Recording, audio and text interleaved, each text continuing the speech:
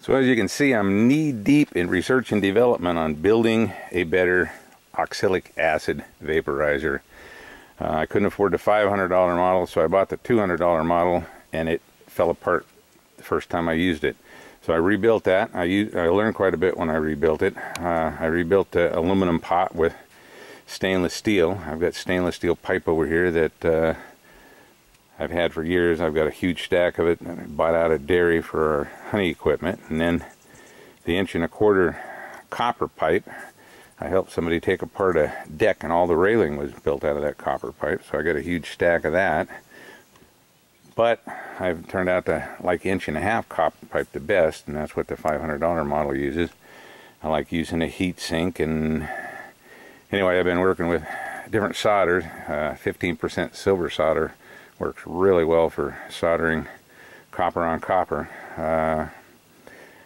It didn't work so well with steel and copper. It couldn't really get it to stick to the steel, although it seems tight. I don't have faith in it. So I've ordered some 56% silver solder, which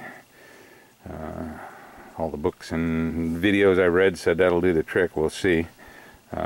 Anyway, I've got a nice lathe, and I've got a nice CNC mill. I've been making some nice Teflon caps, and I can tell you the reason that those are so expensive is because the raw material is pretty expensive. Anyway, working with all different kind of things to try to find out what is best. I'm working on a few cook pots here, and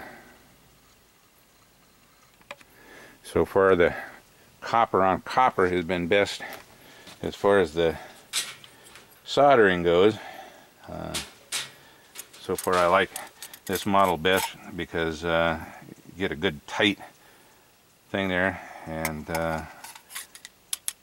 keep the pipe heated up, keep it from plugging. Got a nice heat sink built into that, which be about the same on any of the models. This one you can drill and tap and put the temperature probe in here. I haven't figured out just where I'm going to put the temperature probe on this one yet. This was the stainless steel pipe that I used to rebuild the one that fell apart on me, and it's got a nice aluminum heat sink, and it's drilled and tapped for the temperature probe. So anyway, I'm going to incorporate some of those into my design and see if I can come up with a much better oxalic acid vaporizer for less money than the expensive one.